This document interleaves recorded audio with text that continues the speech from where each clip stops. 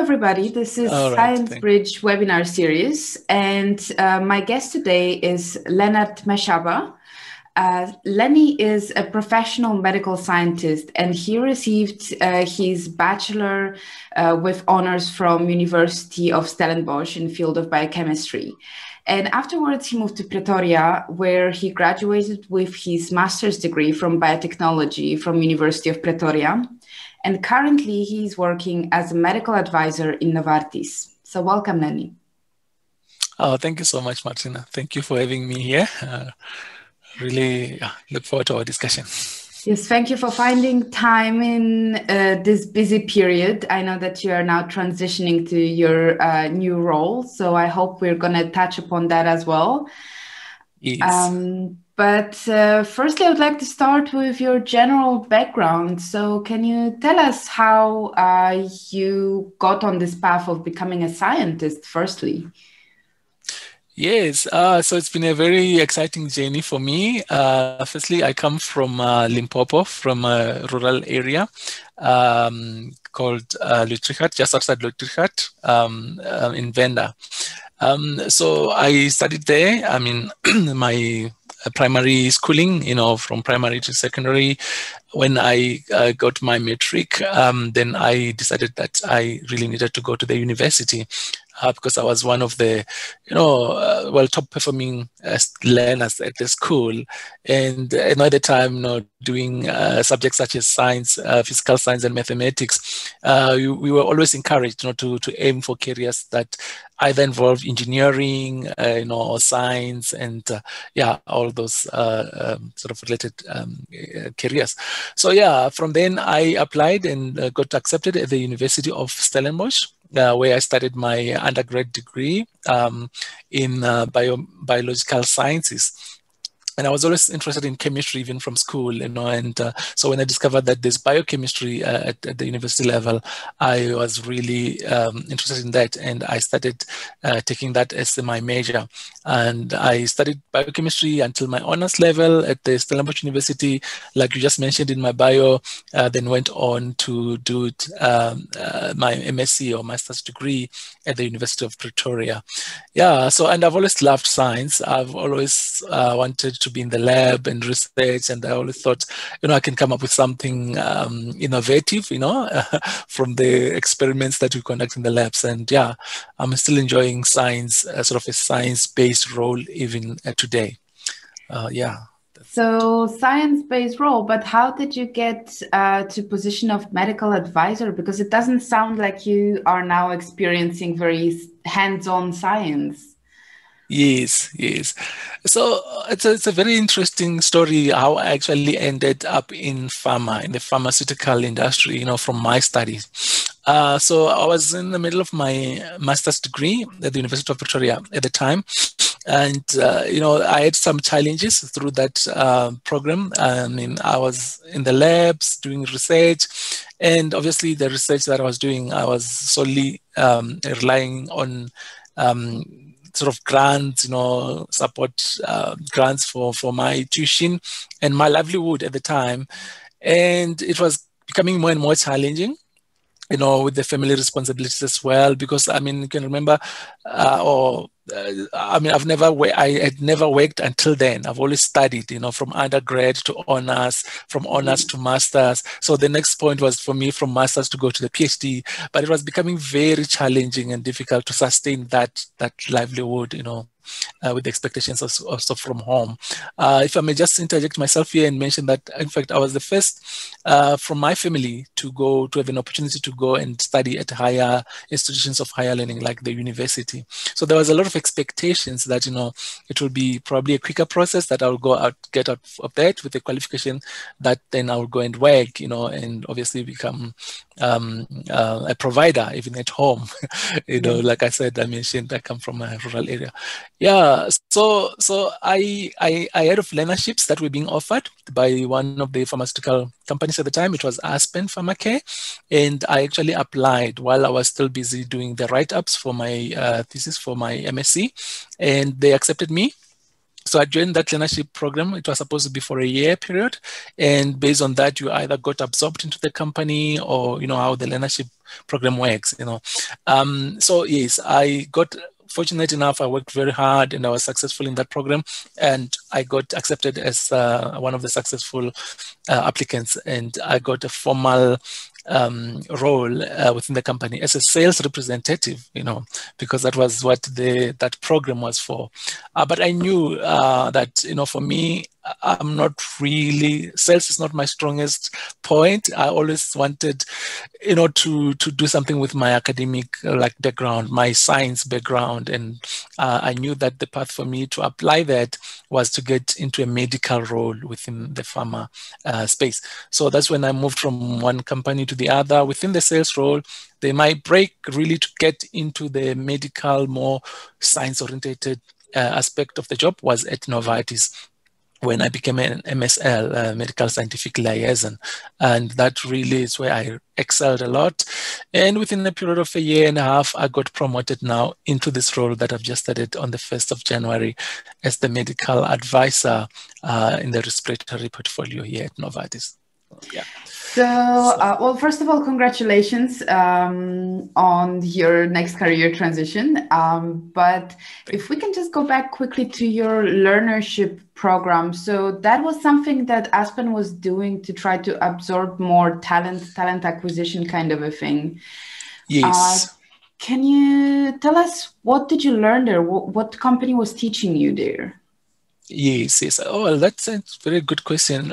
Because, and that came with a lot of frustration, as you can imagine, from myself, because I really still wanted to study, to go higher in I really wanted to pursue a PhD. I was just finishing my MSc degree.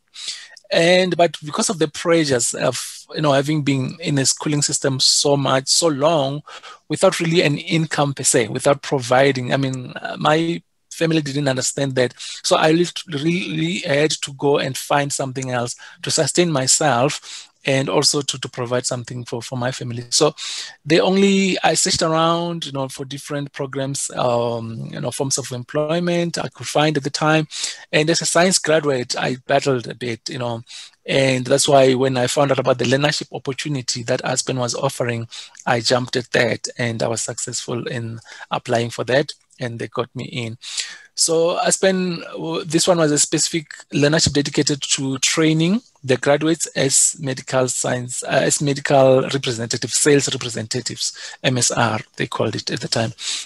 So that gave us skills, equipped us in terms of selling. It was still pretty much learning about the physiology, anatomy for the different diseases, just human biology all over again, human physiology. So that, based on what products they were offering or they were selling, you could be equipped to go and sell either it's pain medication or diabetic medication. So we were trained in all these disease areas. But there was no guarantee that you will actually get that job, at the end of that 12-month period. So you still had to really compete with the others. I think we were 10 in the group at the time. So you literally needed to apply yourself, not only from your science know-how and the skills, but also in terms of the ability to sell and ability to be a sales representative. And I excelled in that, and I did very well.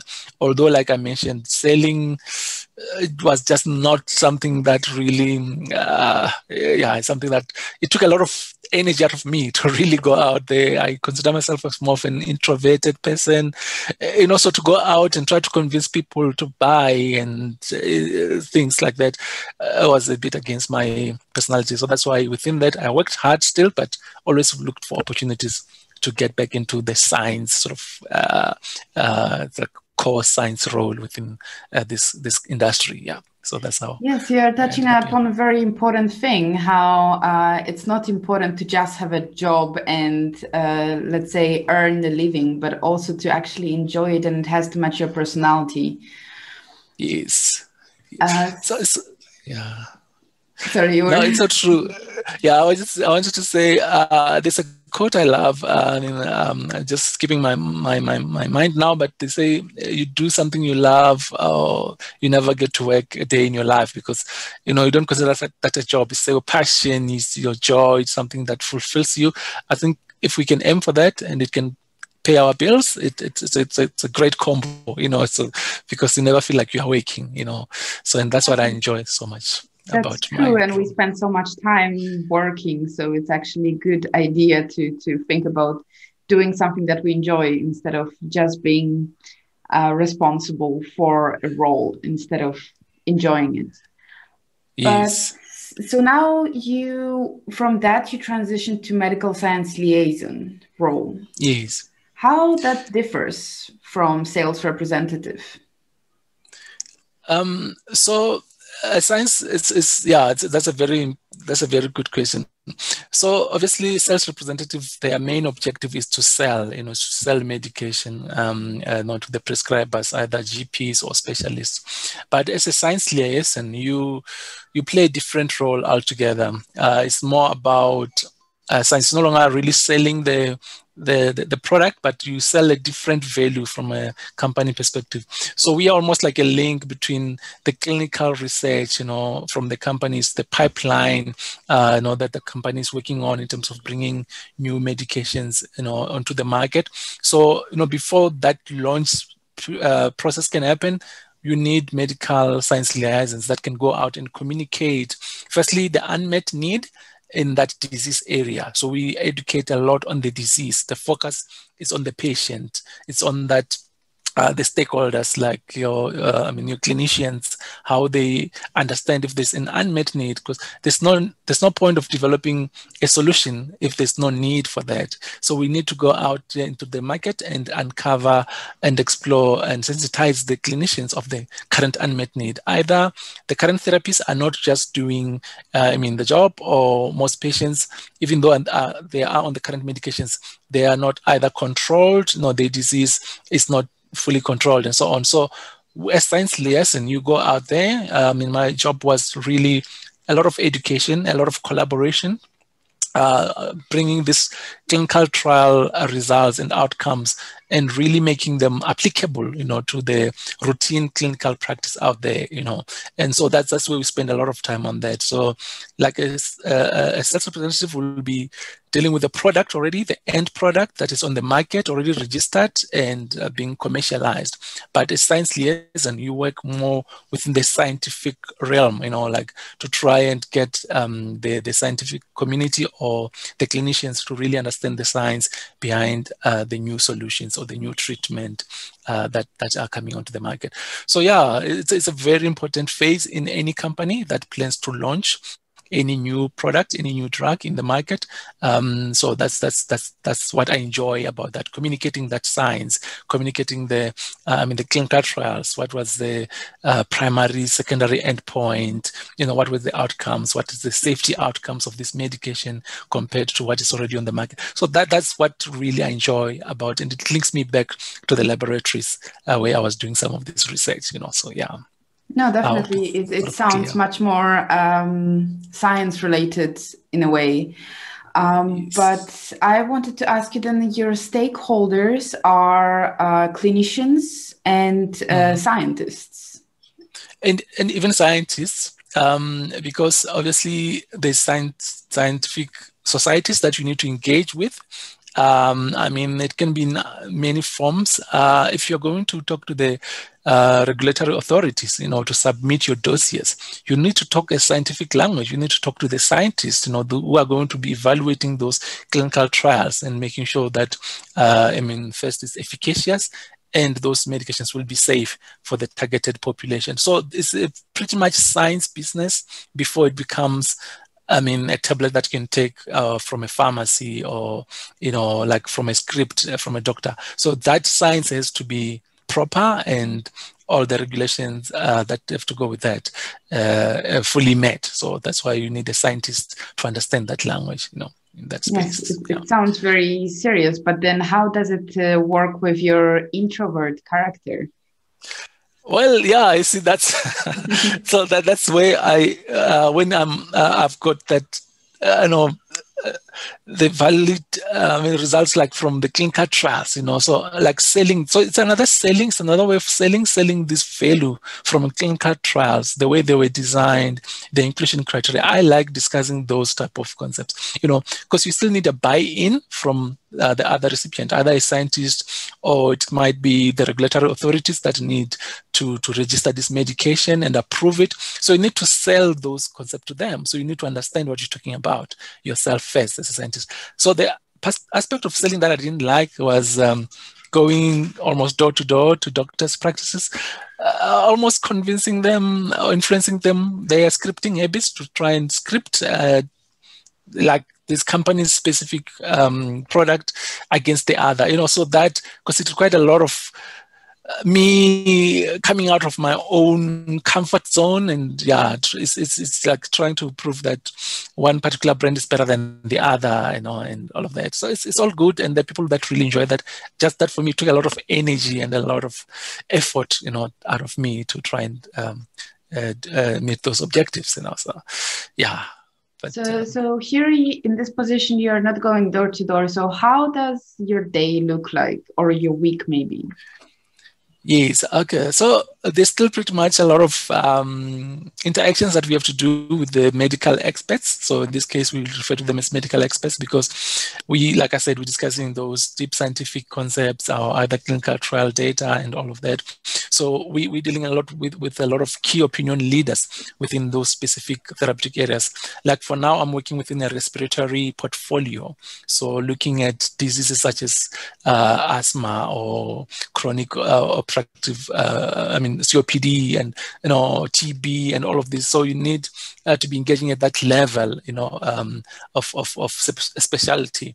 So it's still pretty much a door-to-door thing. I mean, we need to go out there, either it's in the research institutes or clinical practice that you go out. Just that obviously with the pandemic, we're not having great success with face-to-face, but we've switched over now to virtual means, like me and you now are having this discussion, so we have a lot of this on a daily basis where I reach out to medical experts, either professors in clinical research at universities, and we have discussions on this. What is the pipeline? What is coming in this disease area? So yeah, that's what my day entails.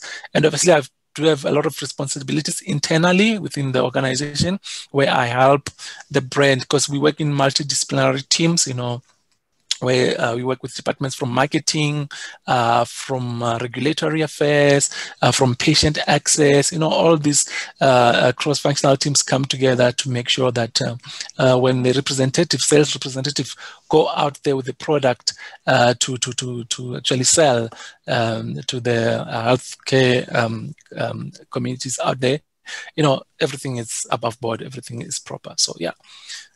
So yeah, it's actually an exciting role, I must say. So it sounds like there is a lot of cross-communication, cross-department communication. So communication sounds to me like one of the most important skills for the medical science liaison. What other skills are important in your current role? So your ability to network, like you said, communication, because you work within a supportive role, so you have to be able to get along. You have to be able, obviously, to be accountable for your own work as an individual, as a contributor, and you know how to interact with the other stakeholders, because the objective is one, to bring medication to the patients out there that really need it. We have some of the best life-saving medications, and they have to get to the intended target audience. But for that to happen, you need, like a scientist like myself, to have made sure that the research that was done in that molecule is safe, is efficacious, all of those things. You need people that will make sure that medication gets to the pharmacy, physically, as in like delivering it to the pharmacy, either from the warehouses and so on. You need marketing departments and the pricing and all of these stakeholders together. So yeah. So you need to be able to collaborate as well in teams and work well in teams. Yes.